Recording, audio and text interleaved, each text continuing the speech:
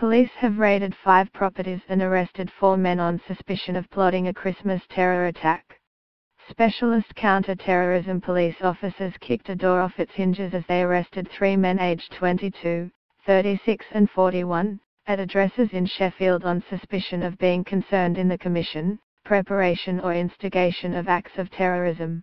A 31-year-old man was arrested at an address in Chesterfield on suspicion of the same offence.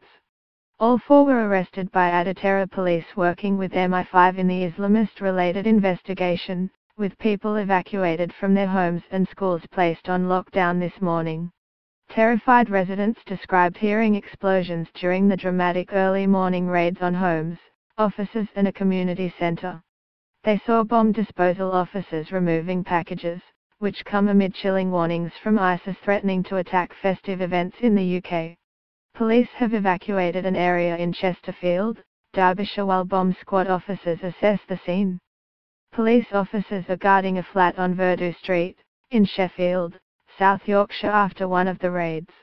Police guard the Fatima Community Centre in Sheffield, South Yorkshire, after it was raided by counter-terror police. A spokesperson from the North East Counter-Terrorism Unit, EC2, has confirmed that police are now searching 5 addresses in an Islamist-related investigation. Pictured, police in King Street North in Chesterfield. A spokesperson from the North East Counter-Terrorism Unit, EC2, has confirmed that police are now searching 5 addresses.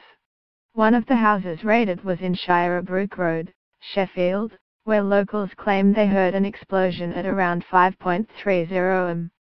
Residents said officers then arrived at the scene and carried out a search, and the house remains under police guard.